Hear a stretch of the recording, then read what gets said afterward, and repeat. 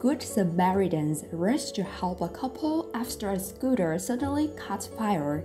The video was posted by Indian Forest Service officer Susanda Nada on Twitter.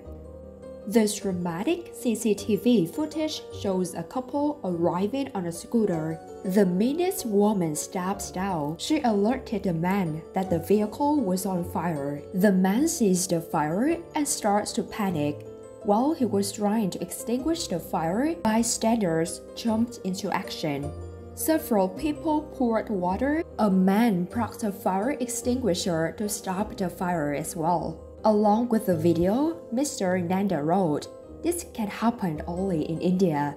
Joining hands to avert disaster."